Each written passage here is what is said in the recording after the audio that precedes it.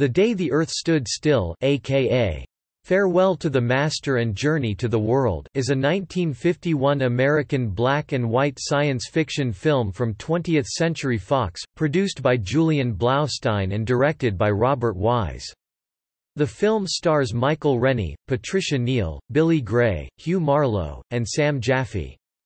The screenplay was written by Edmund H. North, based on the 1940 science fiction short story, "Farewell to the Master", by Harry Bates, and the film score was composed by Bernard Herrmann. The storyline for The Day the Earth Stood Still involves a humanoid alien visitor named Klaatu that comes to Earth, accompanied by a powerful 8-foot-tall robot, Gort, to deliver an important message that will affect the entire human race.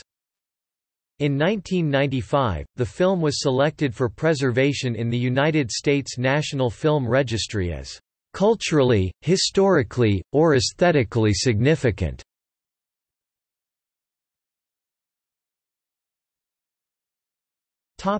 Plot. When a flying saucer lands in Washington, D.C., the Army quickly surrounds it. A humanoid, Michael Rennie, emerges from the spacecraft and announces that he comes in peace and with goodwill. When he unexpectedly removes and opens a small device, he is shot and wounded by a nervous soldier. A tall robot emerges from the saucer and quickly disintegrates the Army's weapons. The alien orders the robot, Gort, to desist. He explains that the now broken device was a gift for the president which would have enabled him to study life on the other planets. The alien, Klaatu, is taken to Walter Reed Hospital. After surgery, he uses a salve to quickly heal his wound. Meanwhile, the Army is unable to enter the saucer. Gort stands outside, silent and unmoving. Klaatu tells the president's secretary, Mr. Harley, Frank Conroy, that he has a message that must be delivered to all of the world's leaders simultaneously. Harley tells him that such a meeting in the current political climate is impossible. Klaatu suggests that he be allowed to go among humans to better understand their unreasoning suspicions and attitudes. Harley rejects the proposal, and Klaatu remains under guard. Klaatu escapes and lodges at a boarding house as Mr. Carpenter, the name on the dry cleaner's tag on a suit he acquired. Among the residents are young widow Helen Benson, Patricia Neal, and her son Bobby, Billy Gray. The following morning, Klaatu listens to the boarders speculate about the aliens' motivations.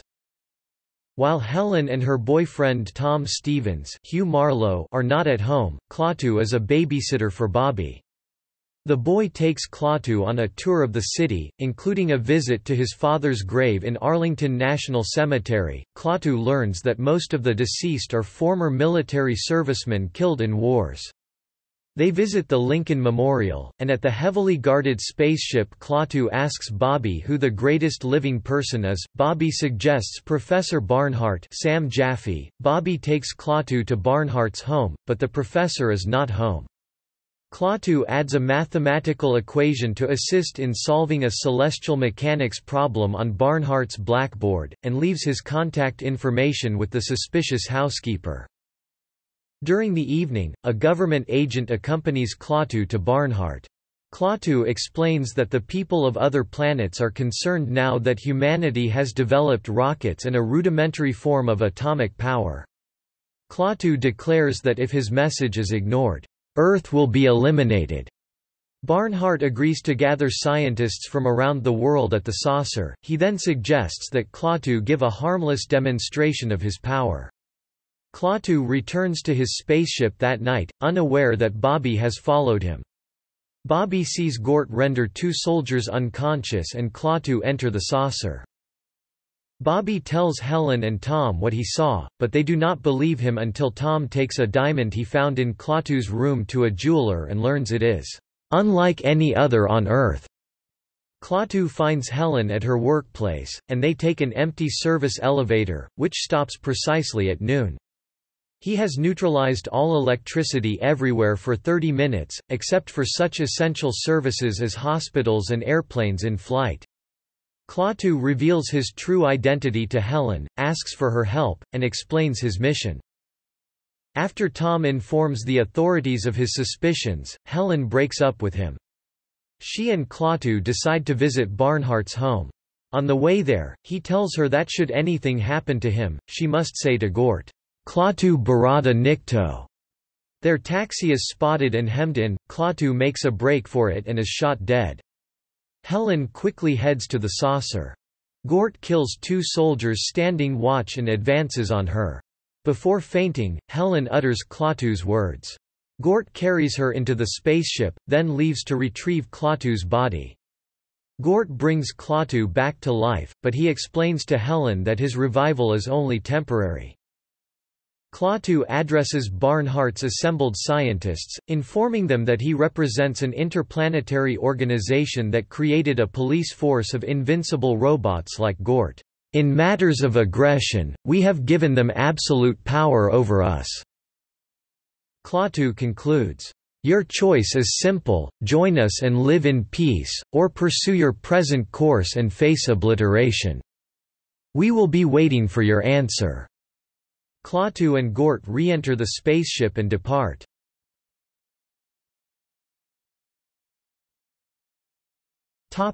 Cast. Cast notes. Well-known broadcast journalists of their time, H. V. Kaltenborn, Elmer Davis, Drew Pearson, and Gabriel Heater, appeared and/or were heard as themselves in cameo roles. Spencer Tracy and Claude Rains were originally considered for the part of Klaatu.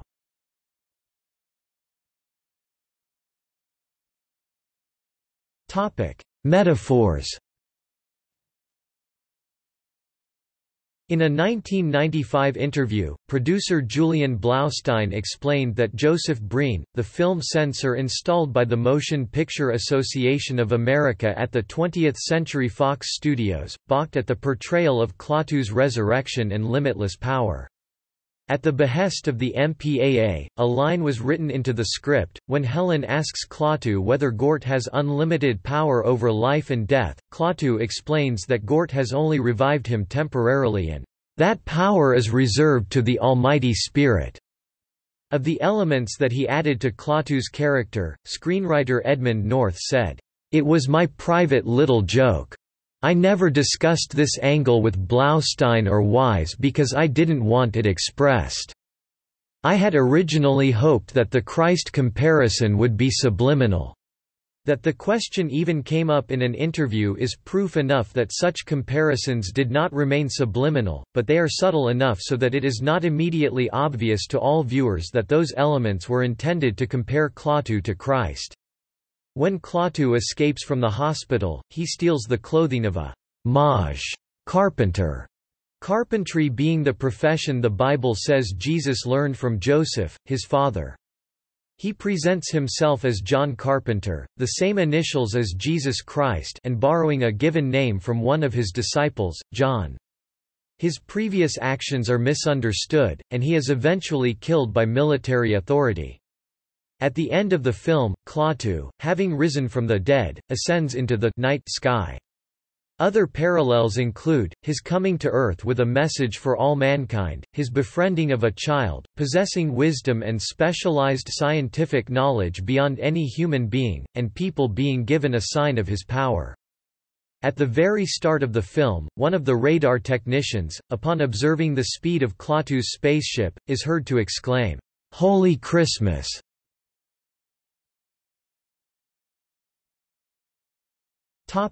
Production.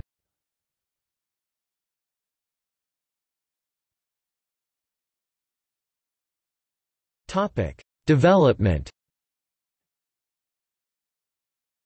Producer Julian Blaustein originally set out to make a film under the working titles of Farewell to the Master and Journey to the World that illustrated the fear and suspicion that characterized the early Cold War and atomic age. He reviewed more than 200 science fiction short stories and novels in search of a storyline that could be used, since this film genre was well suited for a metaphorical discussion of such grave issues. Studio head Darryl F. Zanuck gave the go-ahead for this project, and Blaustein hired Edmund North to write the screenplay based on elements from Harry Bates's 1940 short story, "'Farewell to the Master'". The revised final screenplay was completed on February 21, 1951. Science fiction writer Raymond F. Jones worked as an uncredited advisor.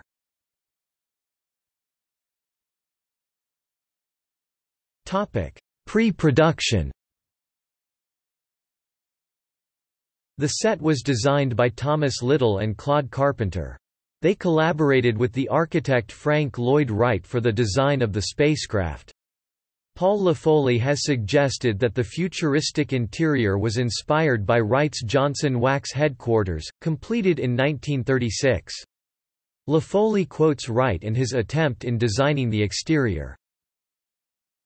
"To imitate an experimental substance that I have heard about which acts like living tissue.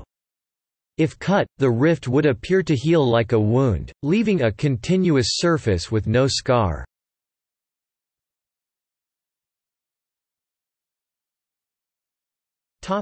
Filming. Principal outdoor photography for the day the Earth stood still was shot on the 20th Century Fox Sound stages and on its studio back lot, now located in Century City, California, with a second unit shooting background plates and other scenes in Washington, D.C. and at Fort George G. Meade in Maryland. The shooting schedule was from April 9 to May 23, 1951. The primary actors never traveled to Washington for the making of the film. Director Robert Wise indicated in the DVD commentary that the War Department refused participation in the film based on a reading of the script. The military equipment shown, however, came from the 3rd Armored Cavalry Regiment then stationed at Ft. Meade, which supplied the vehicles, equipment and soldiers for the segments depicting Army operations. One of the tanks in the film bears the "Brave Rifles" insignia of the 3rd Armored Cavalry Regiment. The robot Gort, who serves Klaatu, was played by Locke Martin, who worked as an usher at Grauman's Chinese Theatre and stood 7 feet, 7 inches tall.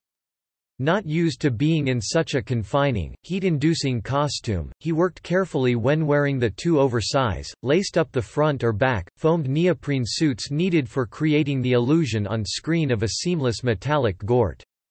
Wise decided that Martin's on-screen shooting time would be limited to half-hour intervals, so Martin, with his generally weak constitution, would face no more than minor discomfort.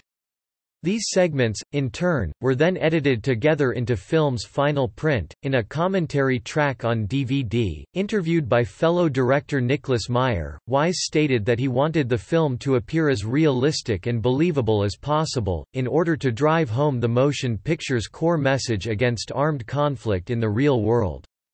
Also mentioned in the DVD's documentary interview was the original title for the film, "The Day the World Stops." Blaustein said his aim with the film was to promote a "strong United Nations."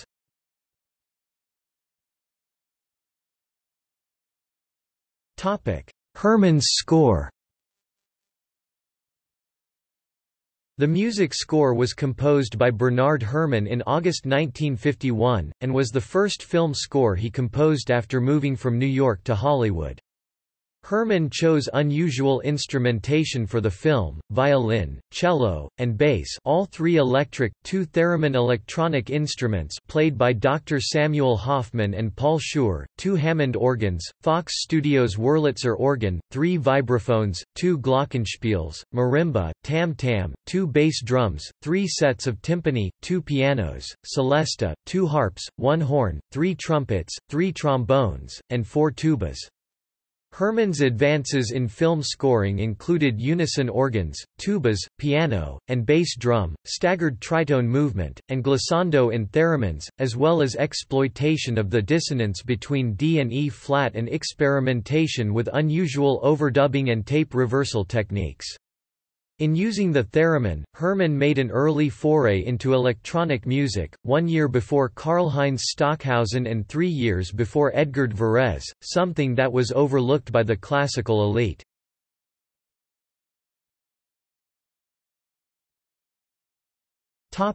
Music and soundtrack. 20th-century Fox later reused the Bernard Herrmann title theme in the original pilot episode of Irwin Allen's 1965 TV series Lost in Space. The music was also used extensively in Allen's Voyage to the Bottom of the Sea series in various episodes. Danny Elfman noted the Day the Earth Stood Still's score inspired his interest in film composing, and made him a fan of Herrmann.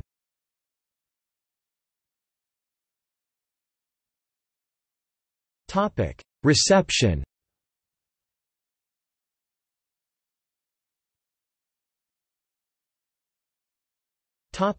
Critical response. Variety praised the documentary style of The Day the Earth Stood Still, and its reviewer wrote that, "The yarn is told interestingly enough and imbued with sufficient science fiction lures and suspense so that only seldom does its moralistic wordiness get in the way. Cast, although secondary to the story, works well." Harrison's Reports wrote, "Very good. It is by far the best of the science fiction pictures yet produced. It holds one's interest undiminished from start to finish and, although the theme is admittedly fantastic, one is made to feel as if he is seeing a real-life occurrence because of the expert handling of the subject matter and the extremely fine special effects work." The Los Angeles Times praised the film's seriousness, though it also found certain subversive elements. Bosley Crowther of The New York Times wrote a dismissive review, however, calling the film, "tepid entertainment," and describing Gort as, "oddly unmenacing." The Day the Earth Stood Still was moderately successful when released, accruing $1,850,000 United States dollars in distributors' domestic (US and Canada) rentals, making it the year's 52nd biggest earner. The Day the Earth Stood Still earned more plaudits overseas. The Hollywood Foreign Press Association gave the filmmakers a special Golden Globe Award for promoting international understanding. Bernard Herrmann's score also received a nomination at the Golden Globes. The French magazine Cahiers du Cinéma was also impressed. Its contributor Pierre Cast called it almost literally stunning and praised its moral relativism.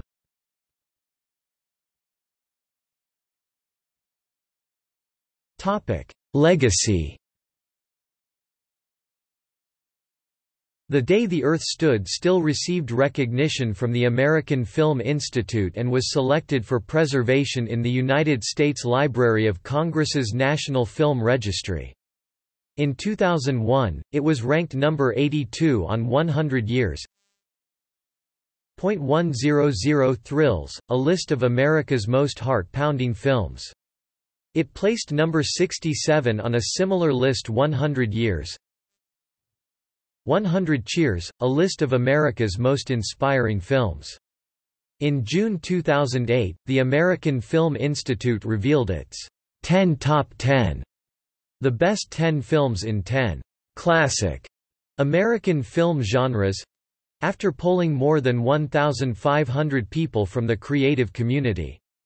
The Day the Earth Stood Still was acknowledged as the fifth best film in the science fiction genre. The film was also on the ballot for AFI's other lists including 100 Years, 100 Movies, the 10th anniversary list, 100 Years, 100 Heroes and Villains for Klaatu in the Heroes category, 100 Years, 100 Movie Quotes for the famous line, "Gort, Klaatu barada nikto," and AFI's 100 Years of Film Scores. In 2004, the film was selected by The New York Times as one of the best 1,000 movies ever made. Lou Cannon and Colin Powell believed that the film inspired Ronald Reagan to discuss uniting against an alien invasion when meeting Mikhail Gorbachev in 1985. 2 years later, Reagan told the United Nations, "I occasionally think how quickly our differences worldwide would vanish if we were facing an alien threat from outside this world." The Day the Earth Stood Still is now considered one of the best films released in 1951. The Day the Earth Stood Still is ranked 7th in Arthur C. Clarke's list of the best science fiction films of all time, just above Stanley Kubrick's 2001, A Space Odyssey, which Clarke himself co-wrote. The 1951 film holds a 94% certified fresh rating at the film review aggregator website Rotten Tomatoes.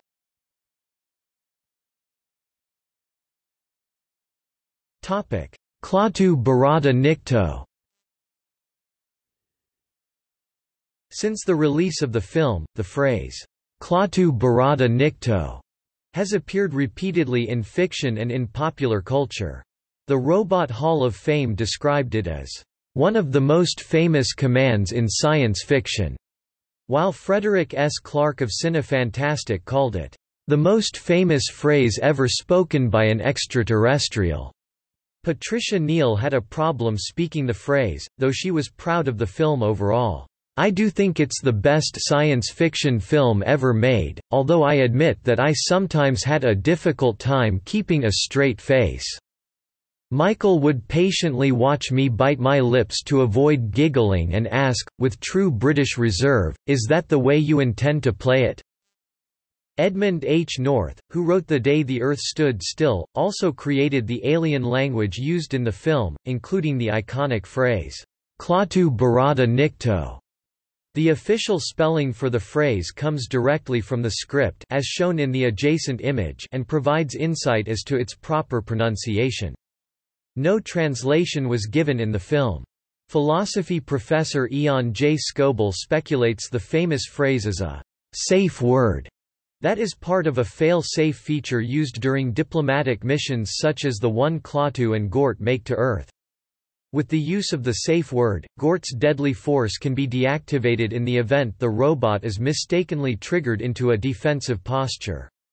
Scoble observes that the theme has evolved into a staple of science fiction that the machines charged with protecting us from ourselves will misuse or abuse their power. Fantastic Films magazine explored the meaning of Klaatu barada nikto in a 1978 article titled The Language of Klaatu. The article, written by Tanala Marby, who is listed as their alien linguistics editor, attempts to translate all the alien words Klaatu used throughout the film. In the article, the literal translation for Klaatu barada nikto was, "Stop barbarism, I have death, bind." And the free translation was, I die, repair me, do not retaliate. The documentary decoding, Klaatu barada nikto, science fiction as metaphor examined the phrase, Klaatu barada nikto, with some of the people involved in the production of The Day the Earth Stood Still. Robert Wise, the director of the film, conveyed an account of Edmund North telling him, well, it's just something I kind of cooked up. I thought it sounded good. Billy Gray, who played Bobby Benson in the film, said he believed the message was coming from Klaatu and that, barada nikto must mean save Earth. Florence Blaustein, widow of the producer Julian Blaustein, said North had to pass a street called Baroda every day going to work and indicated, I think that's how that was born. The film historian Stephen J. Rubin recalled an interview he had with North when he asked the question, what is the direct translation of Klaatu barada nikto, and Edmund North said to me, there's hope for Earth, if the scientists can be reached.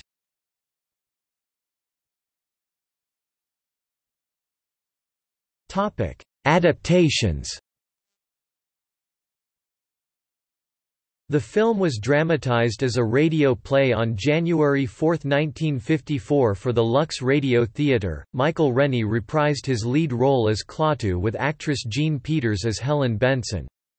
This production was later rebroadcast on the Hollywood Radio Theatre, the retitled Lux Radio Theatre, which aired on the Armed Forces Radio Service. The film was remade in 2008.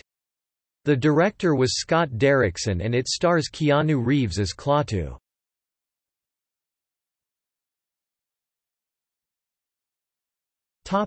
See also 1951 in film. Culture during the Cold War.